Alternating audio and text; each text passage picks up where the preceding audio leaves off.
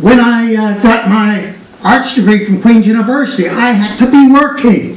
When I got my master's degree from the University of Toronto, I had to be working because I realized these things weren't given to me. Now, I do feel that employers, even to make jobs, have to exercise some social responsibility, and perhaps if there's somebody that's homeless, maybe this person should get first dibs at the jobs in McDonald's, for example, so that they do have some cash to pay for their rent.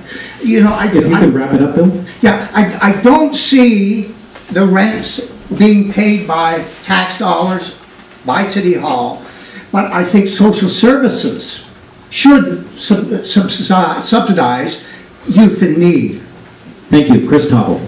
You know, 20 years ago when I worked for the MPP of Oshawa, the provincial government built many non-profit housing units and spaces all over the province.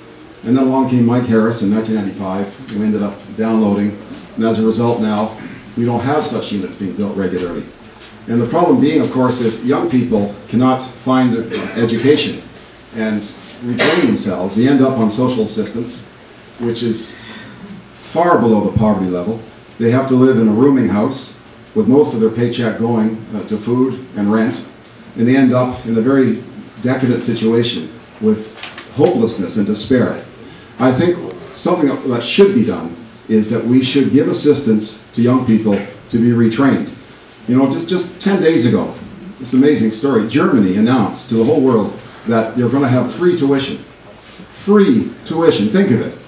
When I went to Durham College, it was $185 a year. And that was back in the 1850s. No HST then. And you're looking good for over 150 years old. Thank you. And $750 a year to go to York University. And now you're talking $8,000, $9,000, $10,000, and books today are more expensive than my tuition was. I think young people, particularly with a university here and a college, should be given some assistance, not loans, grants, in order to get an education, because that's the key to moving out of that rut and finding yourself in this world. And it also addresses the emotional degradation and the bullying and other things that go on when a young person hits the bottom of the barrel. Thank you, Chris. John Perry. Thank you. As has been articulated previously, the responsibility for social housing actually does fall to the region. Now, there was a wonderful plan that was created several years ago by the region, received accolades actually, but unfortunately there's not been any action on it. There are things that the city can do, however. For example, you can allocate land so that that can be part of the component, the city's component to helping to create more affordable housing units.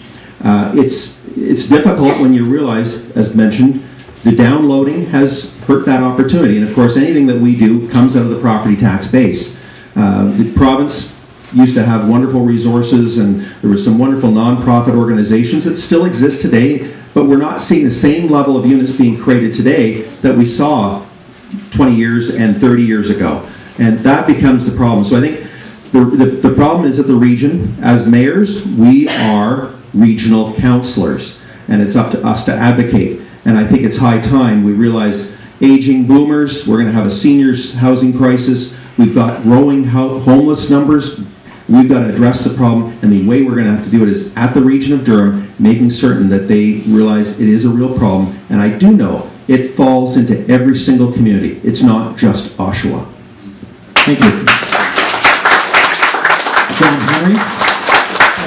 Thank you. You may not know this, but on Ritson Road North, beside the land transfer station, there is an excellent project to build some affordable housing for seniors. And that project is, you can see the construction trailers actually on site, and the problem is that project is being held up by traffic study. And that's a shame, because that could have gone a long way to relieve some of the problems we have, and when you solve one problem at one level, it opens up spaces at another level. And that project should go forward next year. It was all of the money for social housing for the entire Durham region came to Oshawa for that project.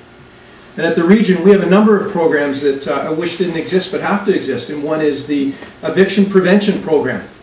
It's about emergency hostels and shelters. It's about a housing outreach program. It's about eviction prevention programs where people have no place else to go and they call our office and we have to have a way to help deal with that so their stuff doesn't end up on the street. It's about making things work, but it's not just about youth where we have problems. We have problems all the way up to affordable housing for seniors. And when you free up housing and you can move a senior someplace, it frees up a spot for somebody else. So if you could get behind us and help drive that project next year, that would be a good win for the city of Oshawa. Thank you. Any further comments? Rosemary. Just a rebuttal to John Gray. You talked about the plan at the region in the past, a wonderful plan. In your last term on Oshawa Council, you were chair of planning and economic development. I don't understand how you can talk about something in the past when you were there. And in fact, if we're talking about in the past, the numbers, you know, what someone paid in tuition at college, I can talk about properties that I first sold in this city, beautiful homes on Adelaide, fully detached for $23,000. We're in a different era, and we have different problems, and they're not being addressed. Thank you, John. Did you want to respond to that? Yes. Land use planning is different than actually building social housing. Complete difference. If you've got zoning for multi-res, you can build your social housing. That's the important. Let's distinguish that there's a difference between the two.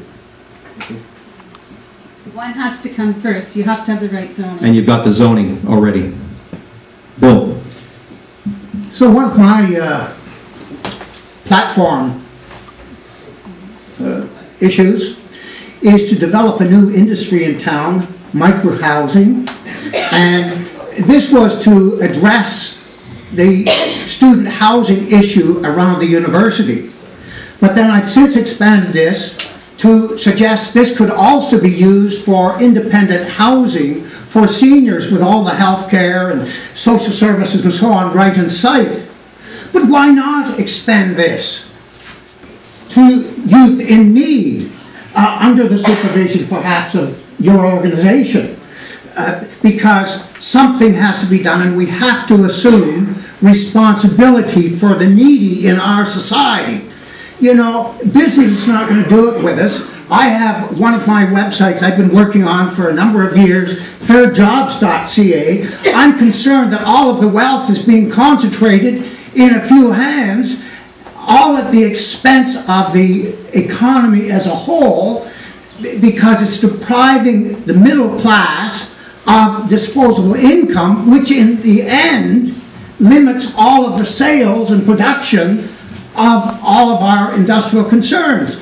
We have to do something about this, and I think there's federal government legislation that's required to fix jobs. You know, 35% of the people in Canada are employed in part-time contract and casual employment. That's 35% of the people cut out of the purchase of big-ticket items. Bill, let's talk That's about wrong, jobs. and it hurts our economy. That's actually my next question. So let's